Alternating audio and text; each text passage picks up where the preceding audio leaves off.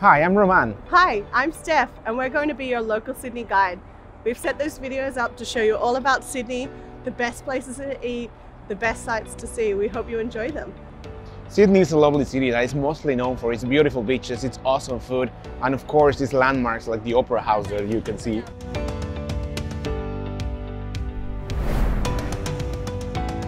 In this series of videos, we'll try to show you a little bit more from the locals' perspective.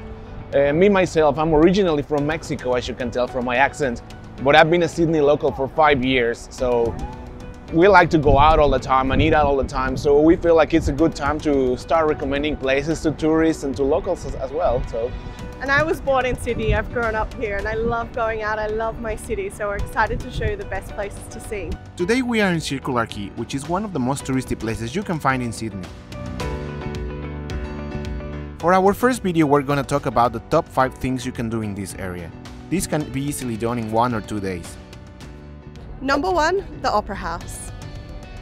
The Opera House is an awesome venue that you can check out like from literally every angle if you are in Circular Quay, which is the area we are right now. It's a very good venue not only for opera and classical music concerts, but you can also find like dance and ballet performances, pop concerts, rock concerts. They show all sorts of stuff. I really recommend coming to Opera Bar for lunch. It's better than some of the more touristy places. You can have a glass of wine, a great meal, and there's sometimes even live music. Number 2, the Harbour Bridge. The Sydney Harbour Bridge is probably the second most well-known landmark in all of Sydney and all of Australia.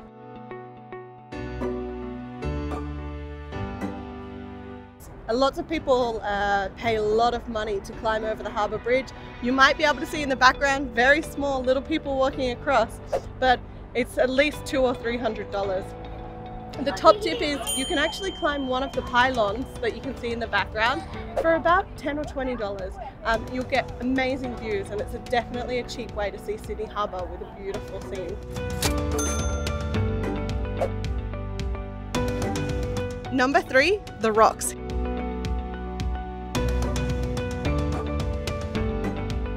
The Rocks is the historical centre of Sydney and one of the oldest neighbourhoods in all of Australia. Here you will find some really old nice houses and some historic pubs.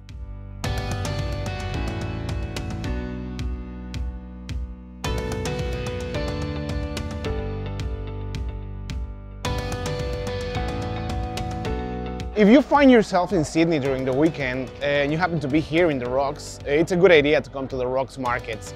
I think they're on Saturdays and Sundays, probably just Sundays, I have to check that. Roughly from like 9 AM to like 4 PM, and you can find really cool stuff here, so let's have a look.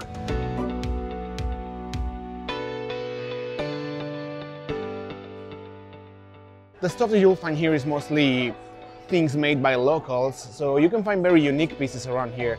They sell everything from baby clothes to jewelry to home decorations.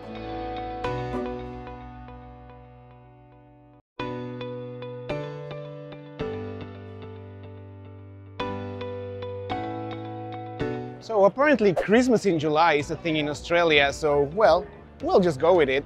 You can get yourself a cup of mulled wine or some tasty snacks around here.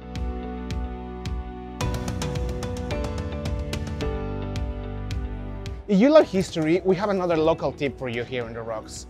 Just one street next to the main street here, you can find this little beautiful alleyway that's totally free of tourists most of the times. And you can find this little gem here, the Rocks Discovery Museum. It's actually free, and not many things in Sydney are free, so you might as well check it out.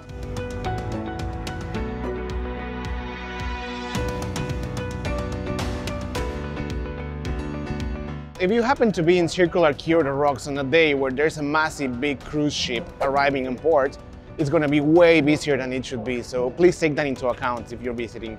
Number 4, visit the Domain and the Botanical Gardens.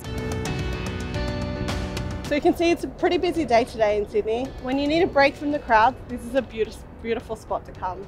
It's the Domain, and it's got beautiful gardens, really great spot to relax. It's pretty big, so it might take you a while to explore. I'm pretty sure we're going to make another video about the Domain and the Botanical Gardens, which you can find further back that way on another episode, but it's a good time to mention it because it's just next to Circular Quay, it's just next to the Opera House, so if you're a bit tired of the noise and the tourists, you can just come here and chill for a bit. It's a pretty nice spot.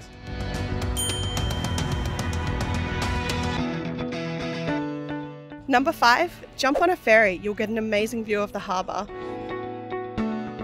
Circular Quay is also the main station for Sydney Ferries. This is definitely one of the best spots to take a ferry if you want to go to other places like Luna Park, Manly Beach or Taronga Zoo. So our local tip was to come up to the top of the elevator here and you'll get the best view of Circular Quay. A lot of people don't know about it, it's a real local knowledge.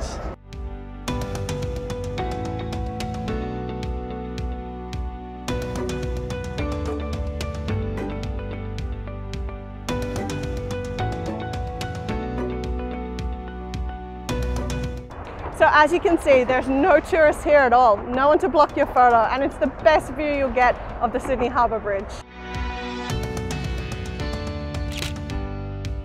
Thanks for watching. I hope you liked our video. If you want to see more, please click the like button and subscribe to our channel.